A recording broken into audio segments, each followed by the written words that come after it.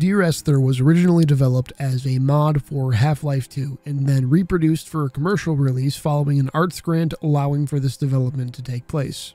The game is often referred to as the origin point for the walking simulator, which is a really funny term that gets tossed around mostly at games that are just slow. It's used as a negative as well for when longer games dare to commit the crime of slowing down the player for 5 minutes to hit a narrative beat. Usually along the lines of, oh my god, this is turning into a walking sim. And to be fair, sometimes that criticism is valid, but there's nothing inherently wrong with a game where the gameplay is slow and deliberately has you spend your time looking and listening. Some of my favorite story-based games are walking sims. What Remains of Edith Finch, Firewatch, the Stanley Parable, and The Beginner's Guide. For what it's worth, I don't think it's a coincidence that Davey Wreden worked on 3 of those games.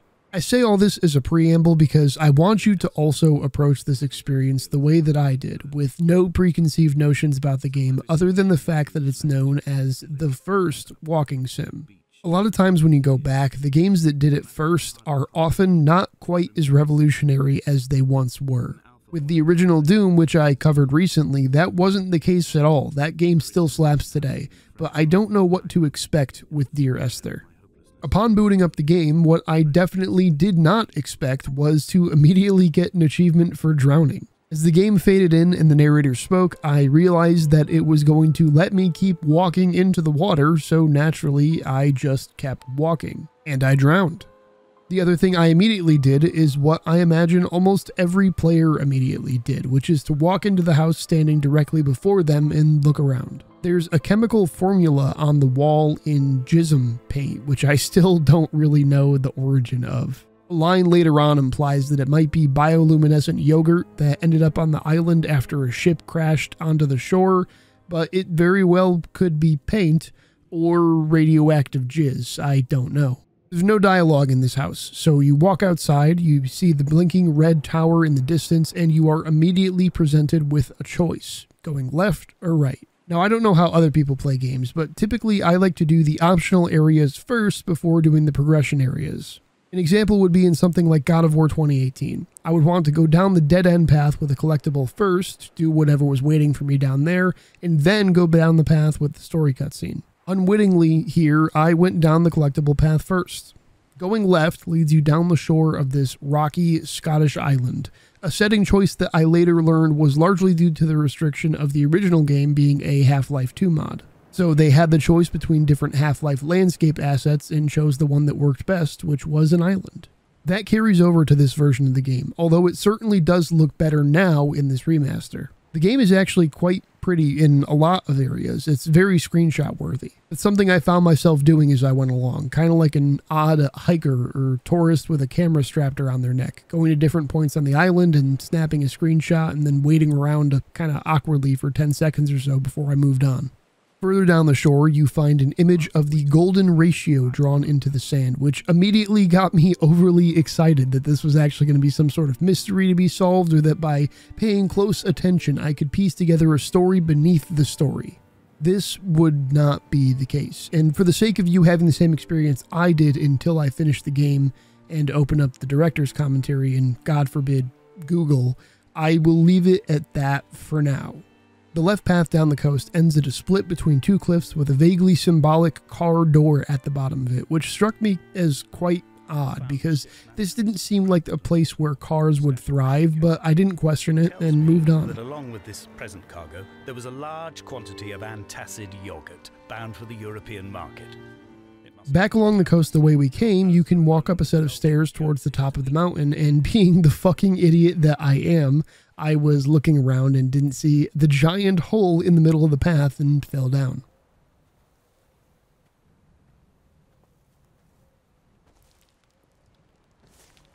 I'm going to hold back on criticizing this too hard right now, but I will say at this point in time, in my head, my first thought was, fuck me, now I have to walk all the way back up. It makes sense, you know, you can only walk in a walking sim. Aside from the pause button and the analog stick, every other button on the controller is used to zoom in. There's no sprinting. For now, that's fine, but increasingly as the game went on, and I'll point out where in particular, this becomes a pain point that works against it. even if the intended experience is a slow solitude one. I say this because in my dumbass little acorn brain, I didn't think that you could skirt your way around the ledge I had fallen down before, so after going up, back, and around to see the right path, I fell down to the beach again, intentionally, and walked my way back up those stairs from before. Even knowing precisely where I wanted to go, I had to slowly meander my way back up to somewhere I had already been. So it goes. Moving onward and upward, you begin to descend down the other side of the mountain you just walked up into a cave that has more radioactive jizz with different chemical formulas and seemingly biological art of squids or organisms of some kind.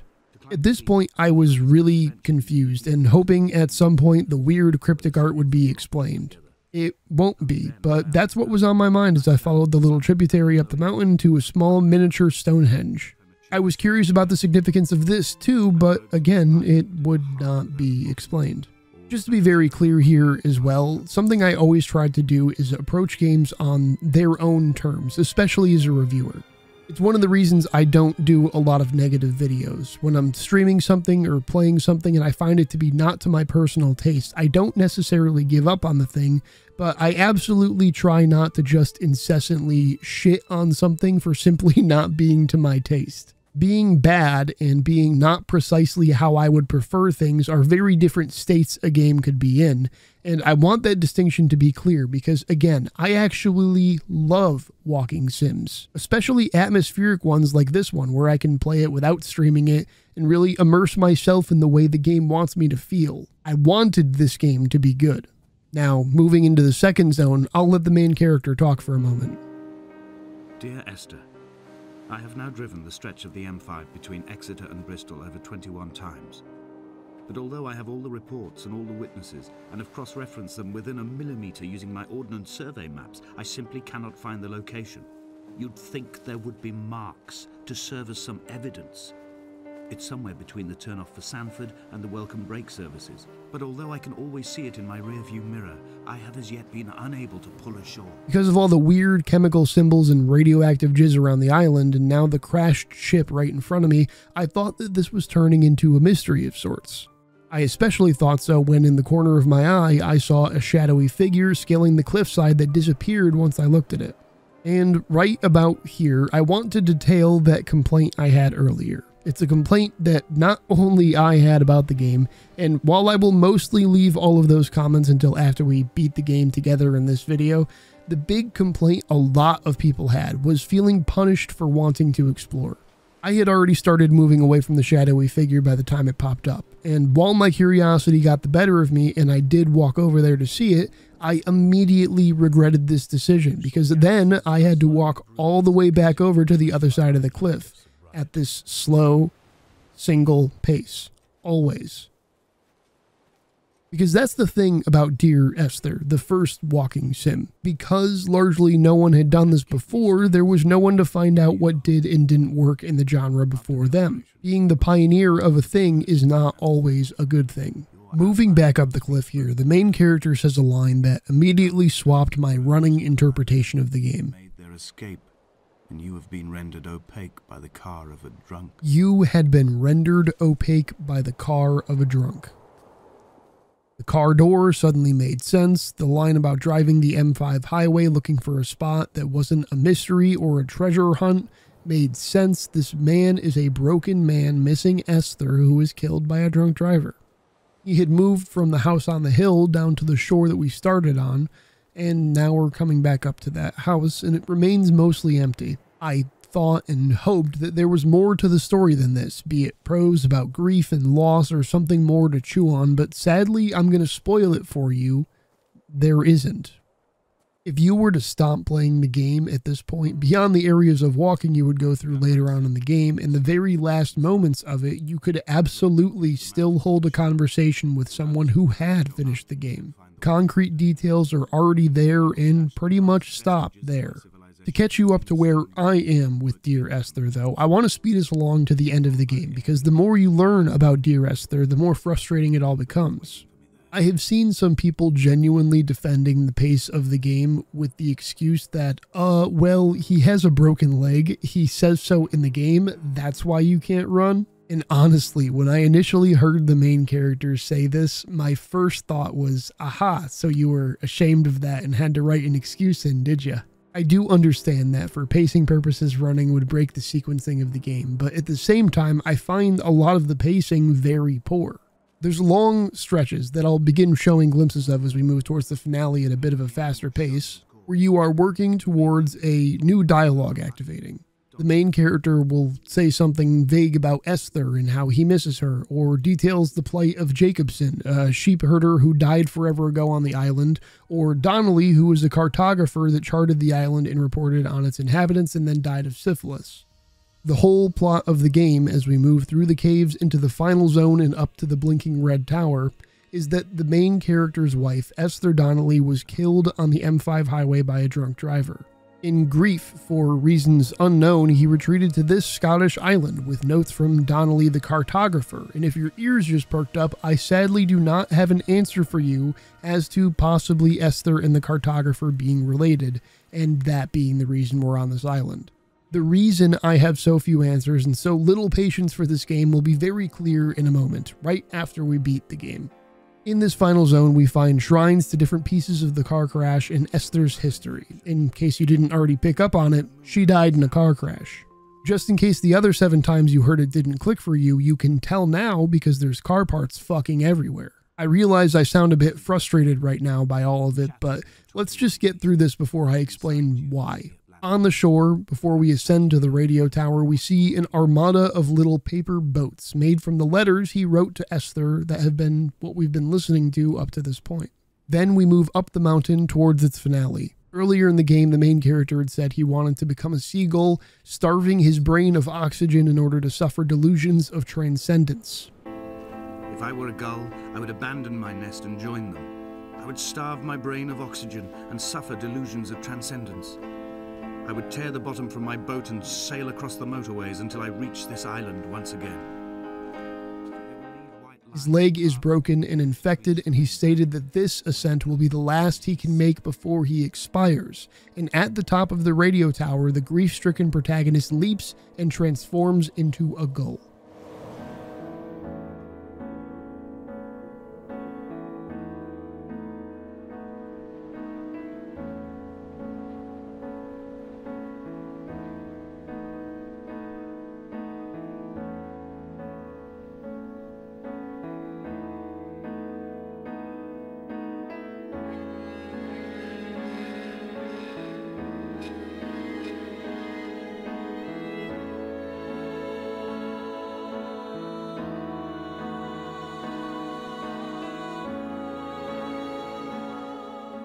It's actually the best moment in the game. It's a clear use of symbolism they set up earlier on, taken to its illogical conclusion for a rather nice metaphor.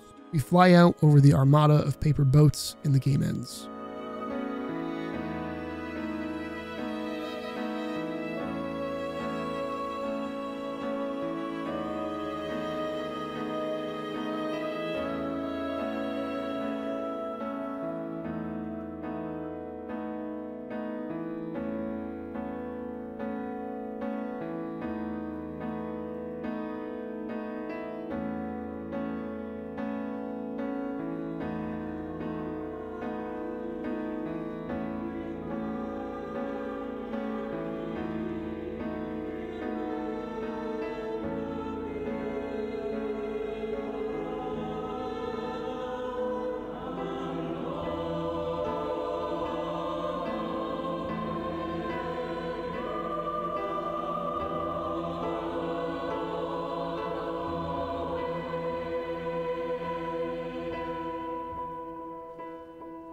So that's Dear Esther. Now, you might be asking yourself, that was a bit slow, but what the hell was he bitching about this whole time?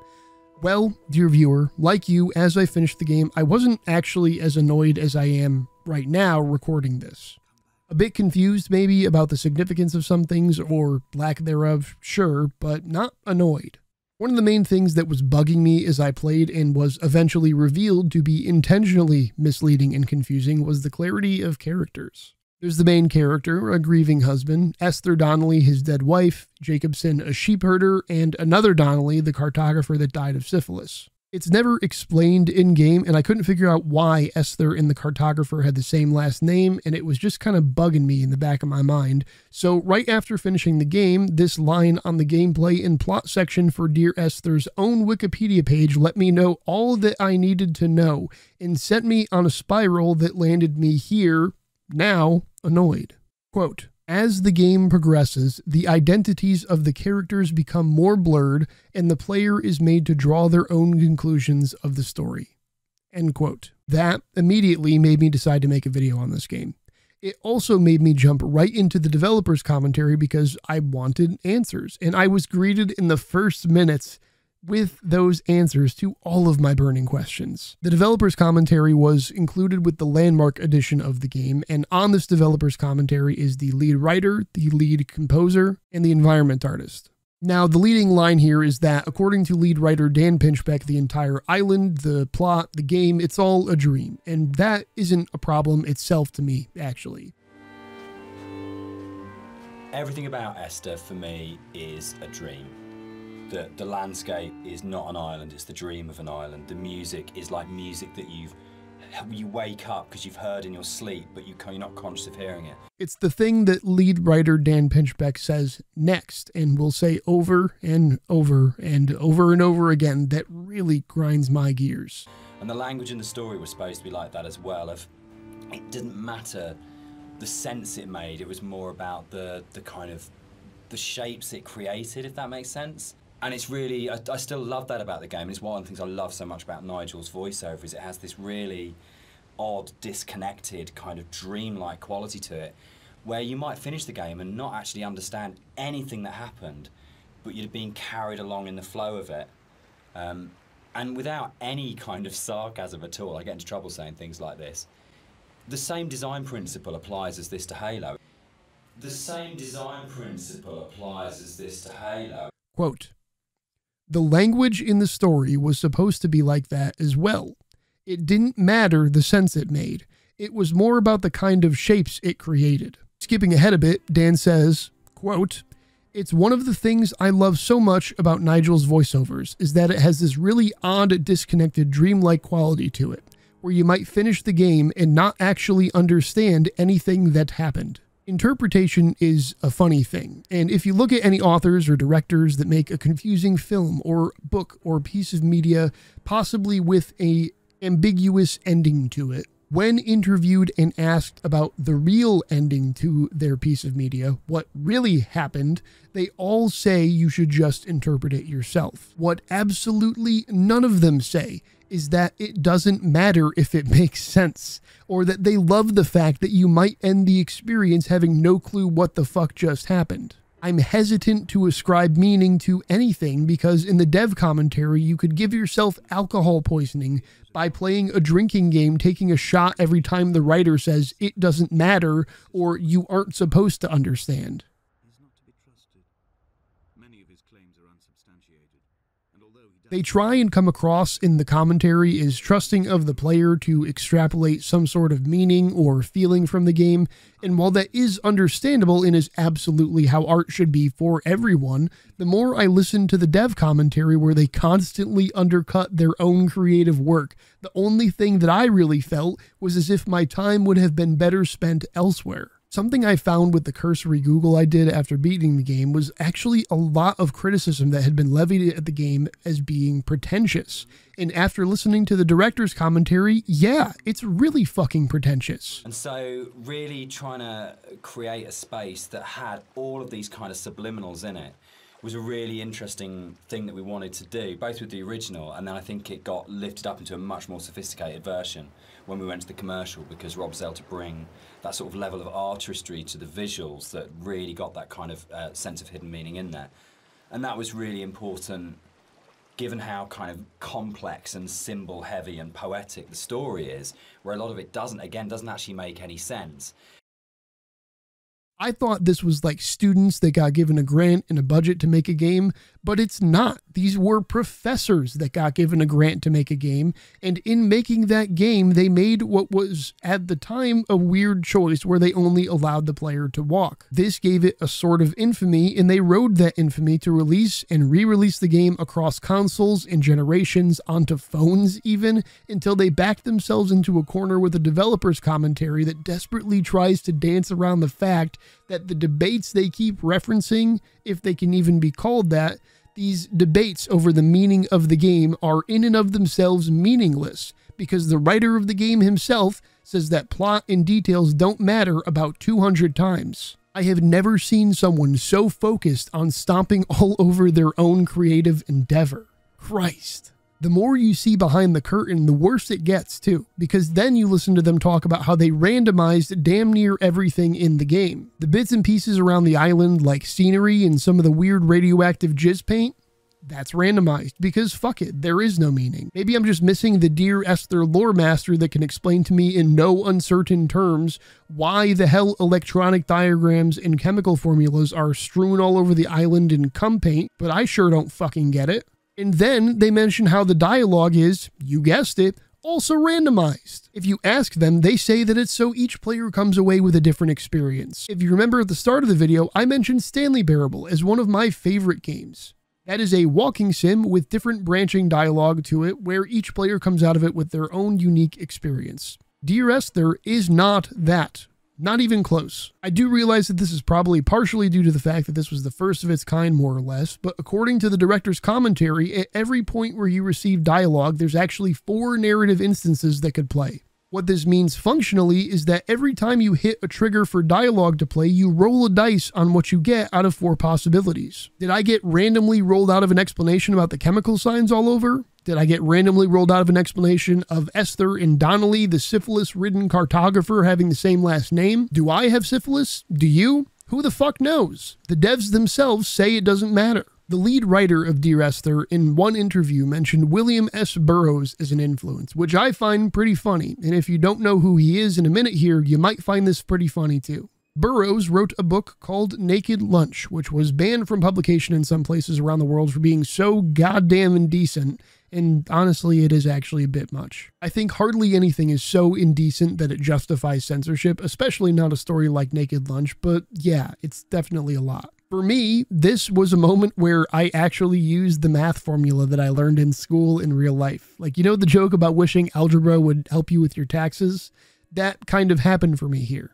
I had a professor in college that had me read Naked Lunch, and I thought to myself after finishing that book, that was fucking weird and probably never going to come up again, but here we are. Naked Lunch is a non-linear novel where you could kind of make a timeline of important things that happen, but especially towards the end of the book, it just gets utterly schizophrenic and loses all semblance of reality until it just kind of ends. It's vaguely about a drug addict that thinks he's being hunted by the government, but beyond that, I'm remiss to say anything concrete about it because frankly, the book didn't make a ton of sense to me. The reason I find it so funny that Dear Esther's writer references Burroughs as a direct influence is because I can almost guarantee you that he specifically meant Naked Lunch. It's clear to me that he was trying to emulate Burroughs' narrative structure, or lack thereof, or at the very least tries to achieve what Naked Lunch does, which is painting a weird abstract picture rather than a neat front-to-back plot. I don't think Dear Esther achieves that. Frankly, I don't think it even comes close. Naked Lunch is weird and funny and has all of these quirky little quips from someone who's a very talented writer and also very clearly a real-life junkie. He manages to relay things that were unique to his experience with that lifestyle in this fictional setting. All I find that Dear Esther achieved in that regard was being vague about a series of events with a backstory that isn't vague at all. It felt like they chickened out of being genuinely weird and abstract halfway through, which leaves you in this weird middle ground of understanding enough to piece together what the basics are, but being intentionally denied a further explanation because it's a dream and fuck it. Plot and dialogue doesn't need to make sense as long as you feel something, I guess. I love weird literary experiences as much as the next guy, but this isn't it. And what kills me is that this would have probably been a really, really good short story. And by the way, while I'm thinking of it, if you didn't think that I thoroughly made my point earlier that the devs ruined their moderately fine game by talking about it, here's Dan Pinchbeck saying that Dear Esther revolutionized cave design in video games, which is possibly one of the single most pretentious and annoying things I think you could ever say about a game that has little to no cultural significance beyond probably being the first walking sim.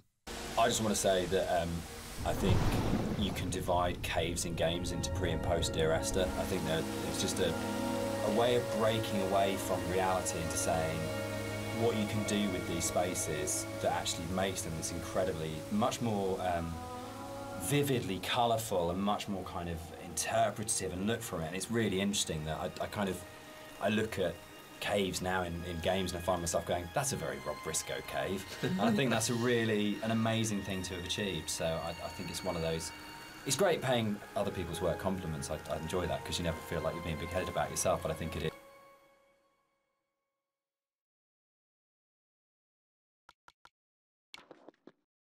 Dear Esther's team of Dan Pinchbeck, his wife Jessica Curry, who did the music, and the rest of the team were under the umbrella of The Chinese Room. Moving on from Dear Esther, they were contracted by Frictional Games to make Amnesia: A Machine for Pigs, and then went out on their own and made Everybody's Gone to the Rapture. Funnily enough, I'm almost certain I received both Dear Esther and Everyone's Gone to the Rapture for free on PlayStation Plus years ago, and I got Dear Esther on PC through a Humble Bundle. What I'm getting at here is that I didn't acquire any of these games on purpose. I mentioned their other games though, because as frustrating as it is hearing them talk about Dear Esther, they did go on to make Machine for Pigs and Everybody's Gone to the Rapture, which are both respectable enough games in their own right. Rapture in particular is actually pretty good, despite having largely the same structure as Dear Esther, and without going into a whole review of that game, I think they mainly succeeded there where Esther failed because they had a much shorter stick up their ass when they made it. 2017, The Chinese Room got acquired and they had to fire all of their staff besides Dan and Jessica. They made some mobile games, they remade the remake of Dear Esther at this point. Oh, and what's this? Then they got hired to make Vampire the Masquerade Bloodlines 2. What the fuck?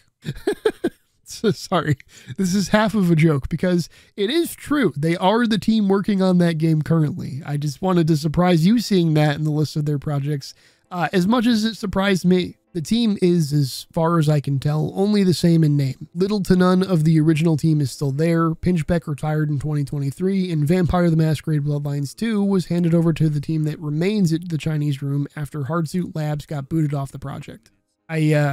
This feels a little similar to me to Bloober being handed the rights to Silent Hill 2 Remake after making Layers of Fear. Just such a weird choice. I have no clue how that's going to go. I do sincerely hope that my frustration with this game after hearing the dev commentary is something most people who played the game never experienced.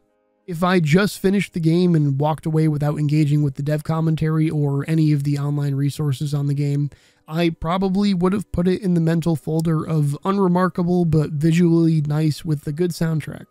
Dear Esther was, yes, one of the first walking sims. And in sync with the genre it spawned, the game had to slowly, ever so slowly, stumble and tumble and trip and fall all over to pave the way for other games to follow it. I'm glad it exists as a piece of history, but in this rare case, they would have been better off leaving the development and writing process of the game as obscure as the plot of the game. Thanks for watching.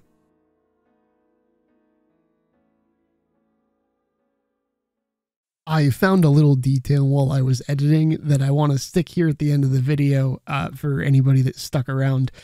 In the credits for the game, they list on their list of thank yous Jonathan Blow, who is the guy that created a game called Braid and another game called The Witness. If you don't know what those are, there is a video by a guy named Joseph Anderson. It's very compelling, and the main synopsis or theory that he has in that video is that Jonathan Blow made The Witness to fuck with people. Like, that's the whole point of the video, is that he thinks it's just to fuck with people. There's like all these like little hidden meanings all over and everything, and Joseph Anderson theorizes that it's just one big joke at the expense of the player, that there is no meaning. And that just tickles me silly that they credited Jonathan Blow, of all people, with a thank you in the credits of Dear Esther. Anyways, I'm going to get out of here. Thanks for watching.